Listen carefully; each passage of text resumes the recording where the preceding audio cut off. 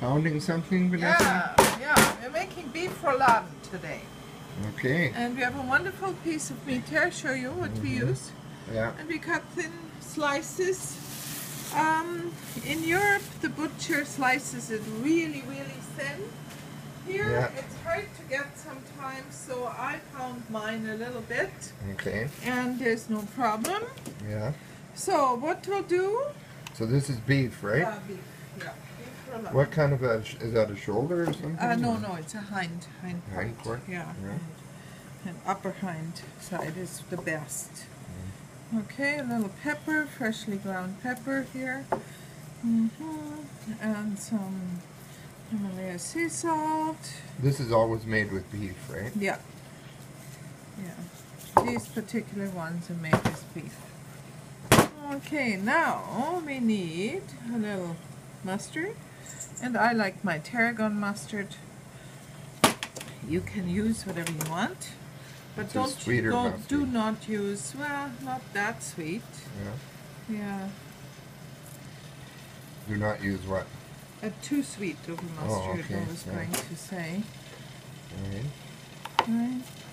So, but as I said, this one is available. I found it, and I got it delivered. I think you have to That's order. Austrian? Yeah, from Mautner Markhof from Vienna. From Vienna? Yeah. So you have to order 12 or something. But so we'll put a little bacon on it. So bacon. This is turf and turf, eh? Turf and turf, right. No surf and turf. Right, it's wonderful. It's wonderful. So you have a little bit of a smoky flavor to it. And then some carrots. A couple of little carrot sticks. Okay. And is this a German dish or an Austrian dish? Well, they make them everywhere. Both, yeah. All over Europe? Yeah. Well, Europe is a cuisine. They're, because of the big Austrian Empire and all the, they were always together or exchanged certain. In Europe, the cuisine traveled with the, like an Italian princess, a Medici would marry a French king, and then she would bring all her chefs, and all of a sudden, you have a Italian cuisine in France. Actually, I shouldn't say that too loud, but that's how the French cuisine came about. Through the Maria Caterina de Medici coming to France. So here we have a little organic pork fat. Organic pork fat. Yeah, I do not like to do oil. Yeah. So what we have here, we'll add a couple of pickles. Here. I'm drilling already now. Yeah. And here too. See? And some more. And then we need a little bit of onion.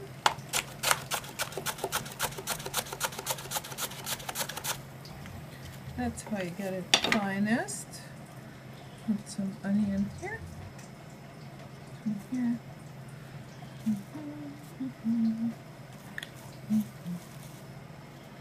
And here and here.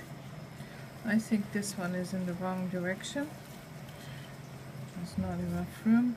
You always have to watch to put it on so you can close it after, right?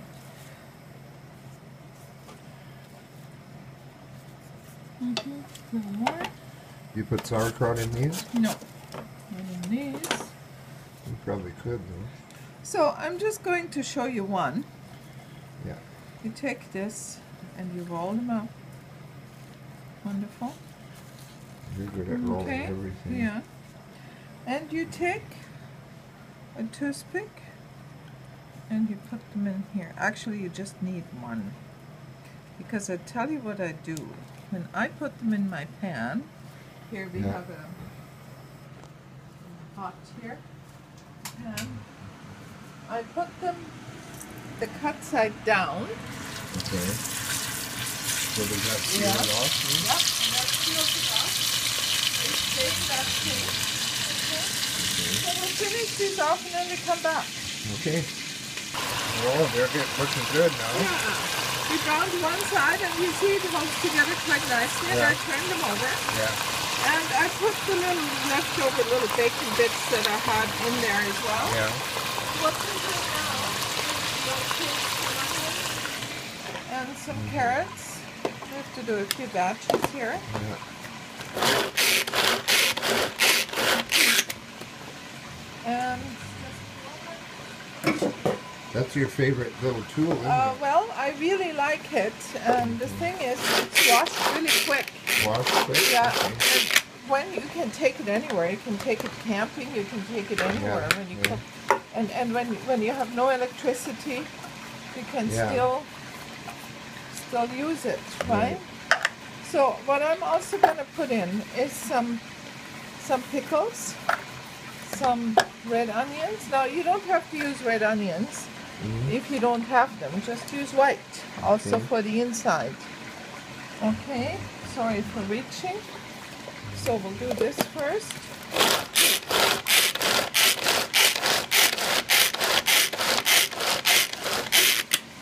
You could do an ad for that.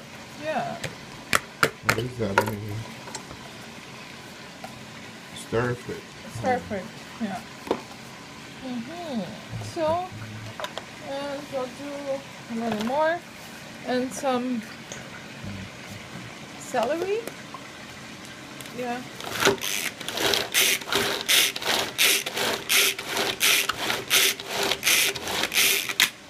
Wonderful. It's starting out more. Yeah. So we'll take this. And what do you do with that? This goes on top Oh, here. And this will make the sauce. Okay. Okay. And the sauce has a little bit of a sour, piquant sourness to it. Right?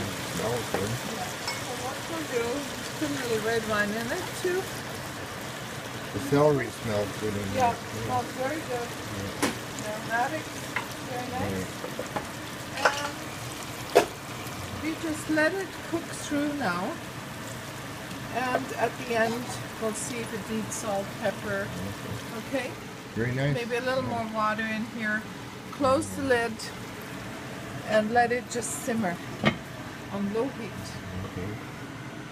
How long do you think? Half an hour.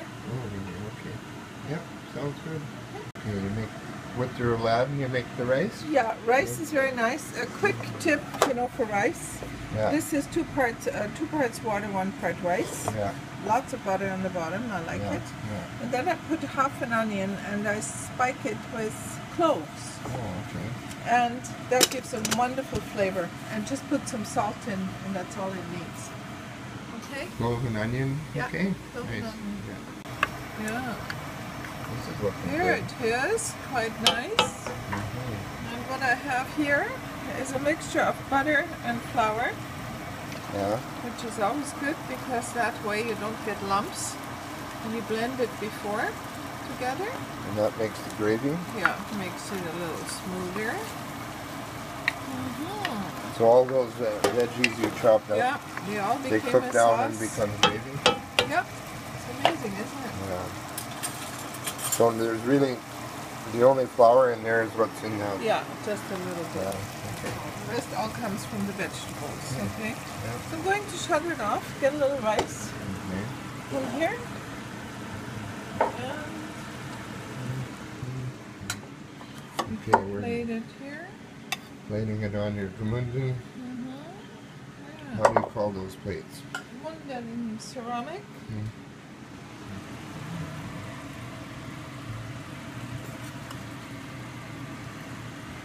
Wow. Who's gonna get that? That's for you. And we have a little parsley around it. And because there's a pickle in it, I like to put a pickle on the plate As a garnish. as a garnish because it tastes good. Just see how we did here. Oh, it's Okay. not too bad. Very nice. Okay, Yeah. here you go. Nice. Rouladen. Rouladen. Yeah. Rouladen, especially from Vanessa. Yeah. Thank you. So that's what the inside of the rouladen looks like, with the pickle and the carrots and all that good stuff in there. Very tasty too. I've been eating part of that.